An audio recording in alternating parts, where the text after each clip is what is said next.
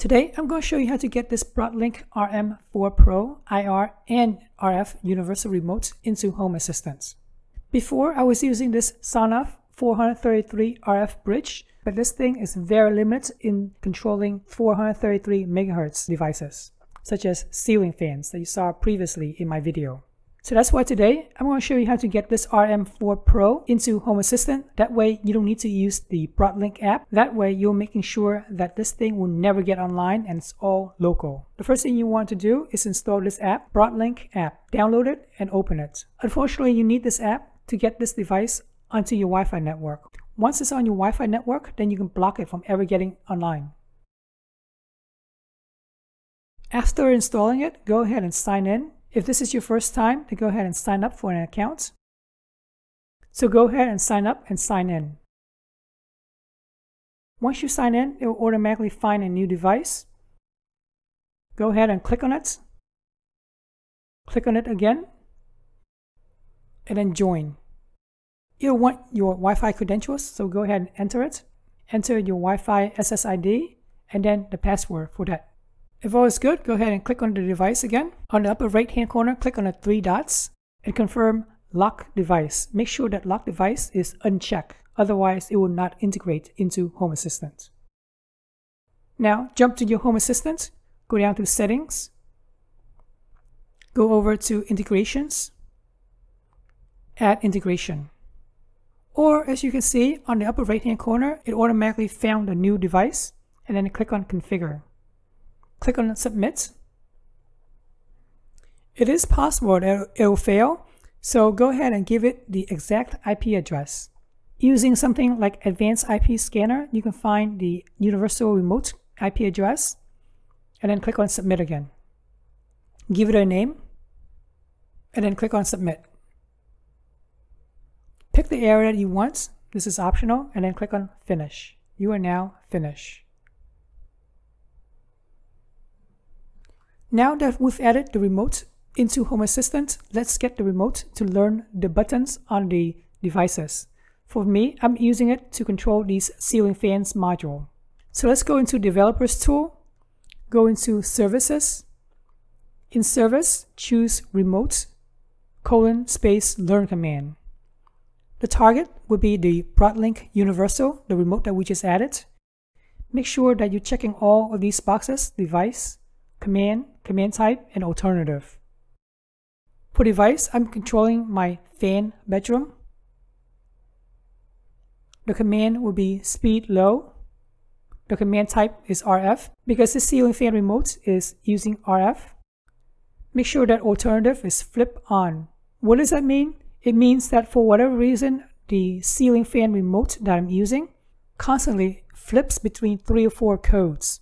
When you check box the alternative, this makes sure that the universal remote will capture all of these various codes. When you're ready, click on Call Service.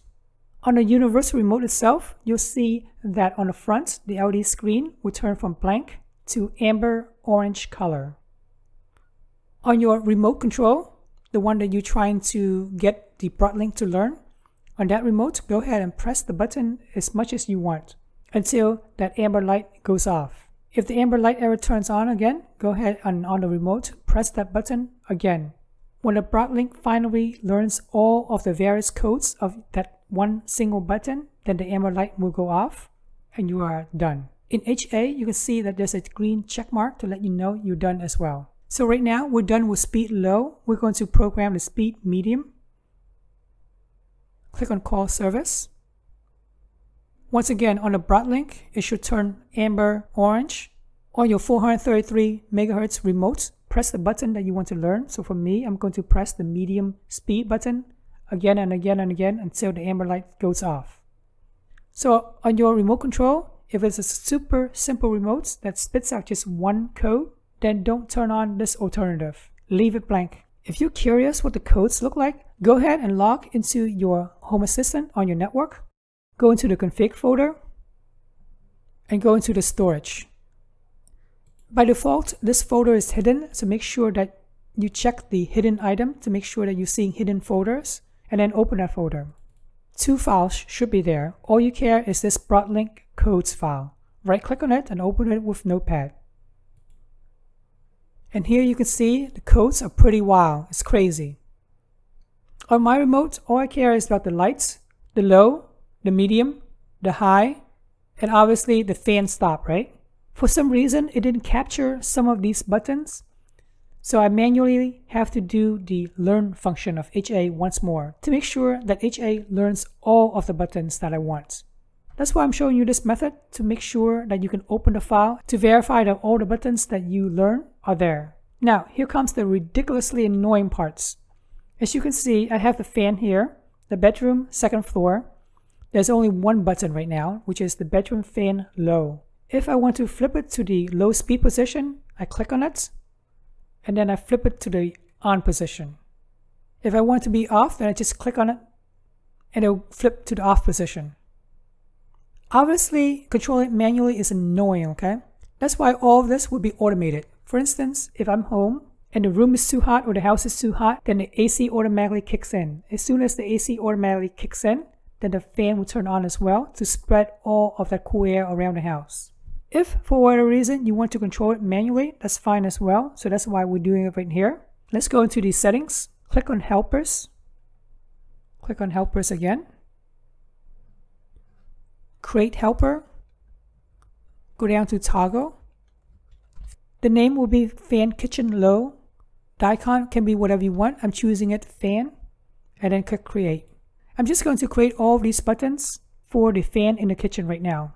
That's why I'm telling you this process is painful.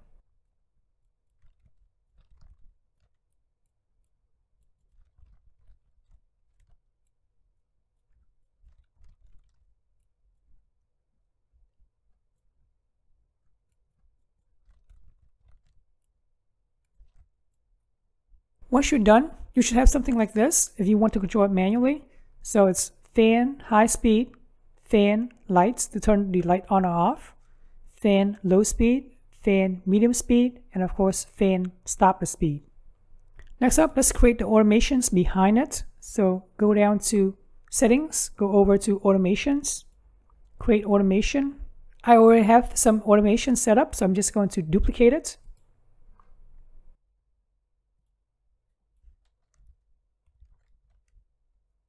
The fan entity will be fan kitchen low. If the fan kitchen low is toggled to on position, then go ahead and call the service. The service will be remote send command.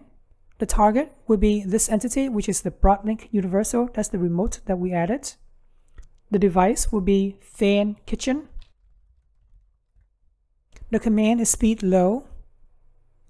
And uncheck all of these boxes, and then click on save. If you forgot all of this, such as the device name and the command name, then go ahead and open that text file that I showed you earlier. Here's the text file one more time. Here's all of the device name, and here are all of its commands. Once you're ready, go ahead and click on save and save it. For me, I'm going to name it as fan kitchen low speed. If you create something to turn on and obviously create something to turn off, so let's duplicate it. The trigger will be when it flips to the off position. As soon as it goes to the off position, go ahead and go into the command, which is the speed stop, and then click on save. For me, it will be fan kitchen stop. Hit save.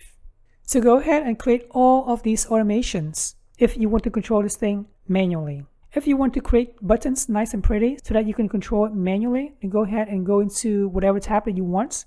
Go into the upper right hand corner with the 3 dots and click on it. Edit dashboard. Add a car. Personally, I like glance, so I'm going to click on glance. Because I already created this glance car, I'm going to edit right now.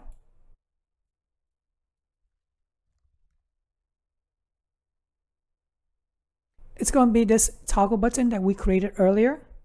And there you go. This is just one button. Next up, you'll want to create something like low, medium, and high. And the light, of course, if you want to control the light manually. And then click on save. Alright, hopefully you found this tutorial helpful on how to get this BroadLink RM4 into your home assistant to have things automated. I really appreciate you guys subscribing to my channel, and thanks for watching.